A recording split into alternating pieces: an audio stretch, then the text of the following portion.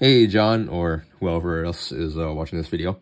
This is the Pineapple Mini Mark II flashlight by Reylight, and I figured that I would make this quick video to just overview it and how to program it, because I found it a little bit complicated at first, and then I figured that I would make this video to share that information once I figured it out personally. And so for the flashlight, it's just a generic basic button presses that will go through each of the power modes, and I'll go through how to program those power modes at the second half of the video. And so for the battery, there's two ways to get to the battery. The first one is just through the front here. You can just unscrew that, and then there's your battery. The positive end will be in the front, and the negative end of the battery will be at the back. And there is going to be O-rings on both ends, and so these are for water resistance, so make sure that those are good as well. The second part, or the second way to get to the battery, is through the end cap. Now, this is kind of a decorative end cap. This one's the brass one. So this is actually a cover for the underlying button. And so when you unscrew this, you'll either unscrew the whole thing or just the end cap to reveal the button. And so we'll see which side here is. And if you unscrew it carefully, you'll probably be able to get whichever one that you need. So in this case, I just unscrewed the decorative cap. So this is the actual underlying button. And so for programming, I prefer to use this rather than this, because it's easier to do the required half clicks with just the underlying button. And so for this, there is the washer. And then if you unscrew this again, this is where the other O-ring is. This is where the other side of the battery is. And so you can do that as well if you prefer. Sometimes, if you unscrew the end cap, you might unscrew the whole thing, and this will be screwed into it. If so, just unscrew it if you need to. Not much of a deal. And then so we'll unscrew this back in.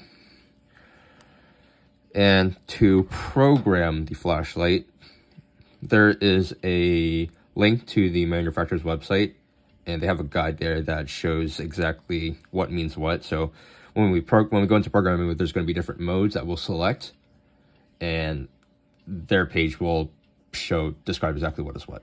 So right now for you, I set it to level 2, which is a 10%, 40%, and 100% power mode. And I've disabled the moonlight mode because I figured that you don't really need that because it's like 1% power. So to enter power mode, you're going to do 8 half clicks and then a full click. And so a half click is, or rather a full click is the regular click. You press down and then you hear the click. When you do a half click, you won't hear that click, but the light will turn on. So you want to press it down halfway, the light will turn on, but there's no click. And so you're going to do that 8 times and then do a full click, and then that will enter programming mode. And you will see that because it will flash and then it will strobe, and then that will tell you that it's entered programming mode. And so we'll go and do that now. 1, 2, 3, 4, 5, 6, 7, 8. Full click, flash, strobe. Now we're in programming mode. So it'll cycle through the different modes. And so the different modes are dictated by a number of flashes and then a strobe to separate them.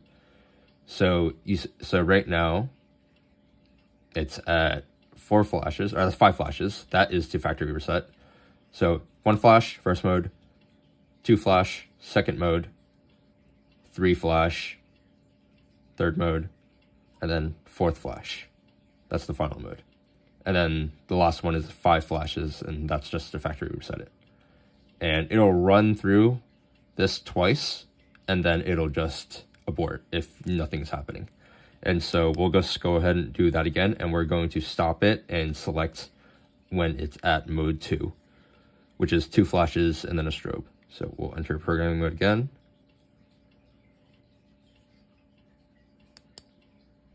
All right, then we'll click it again on mode 2.